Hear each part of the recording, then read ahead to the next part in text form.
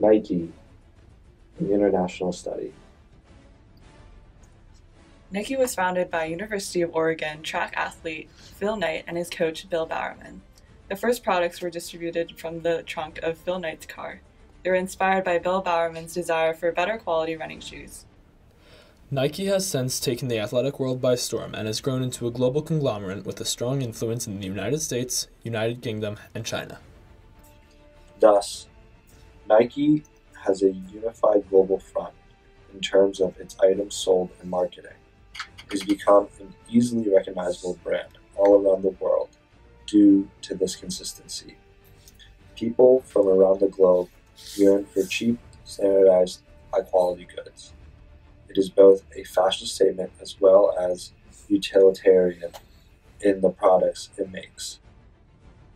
In scanning the Nike websites of all three countries, few differences can be seen. All the websites contain almost identical graphic layouts and products, display famous celebrities from their country and same prices. Different visuals according to each country display American sports and mostly American athletes. Our store visit to a Dick's Sporting Goods in Richmond showed the typical marketing strategies of Nike. Walking to the store, Nike was the clearly dominant brand with an enormous display of iconic products from shorts, socks, and shoes. Looking around, you can see the Just Do It logo, Nike swoosh, and the distinctive Nike orange boxes. Nike sports apparel has grown to encompass a range of different American sports, from swimming to lacrosse to basketball. We interviewed an American student on his experiences with the Nike brand. So, where are you from? I'm from New Jersey, Summit, New Jersey. So, do you like Nike, the brand, and how often do you shop for Nike? Yeah, I love Nike as a brand. Most of the time, I go there whenever I need athletic shorts or compression shorts or a t-shirt. I also go there for cleats. So really, Nike's my go-to for athletic apparel. Do a lot of people in your area buy/wear Nike footwear apparel, and how popular is it? It's pretty popular, especially their shoes. I'd say that's the most popular aspect of Nike from where I am. The United Kingdom, like the United States, is a high-income country with increasing economic growth.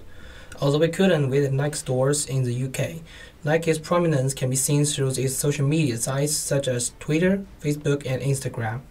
The feeds are littered with flashy advertisements of vibrant colors and high-quality photos of well-known athletes in mid-action. The hashtags London's Fastest and Create the Future are trending everywhere, showing both Nike's popularity and prominence in society. The next country we focused on was China, where Nike is becoming more and more popular. Their current revenue is $4.2 billion and has been steadily growing over the last 8 years.